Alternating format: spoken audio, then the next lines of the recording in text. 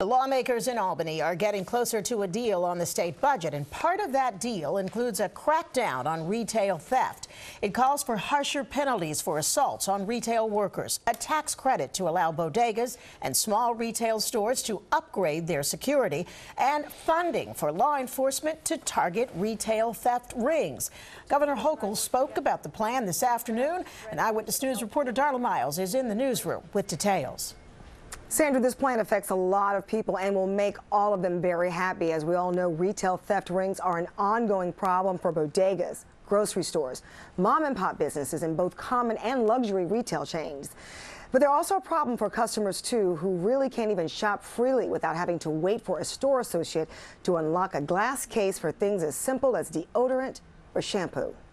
Retail theft is no longer one person waiting for the right moment to walk in a store when no one's looking and just snatch one item and run out of the store. This is what retail theft looks like these days. Groups of thieves who make it look like a competition on a game show, quickly snatching up any and everything in front of store workers and other shoppers.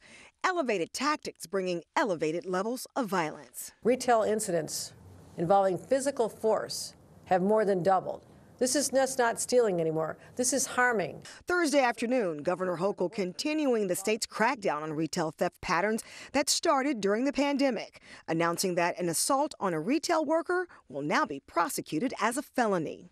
Going from a misdemeanor to a felony was a dramatic change for a lot of people. They are the ones who allow us to function and thrive in our communities, and that's why it was elevated from a misdemeanor to a felony.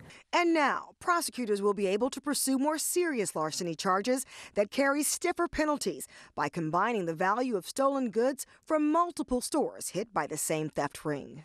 We also appreciate the changes in the law that will allow Mike McMahon, myself, and other DAs to prosecute people and to hold them accountable. The state earmarking $40.2 million to address organized theft. When you're waiting online to pay your bill, and someone else walks in with a backpack, goes and empties the shelves, and then walks out, and you're still waiting to pay your bill, people notice that.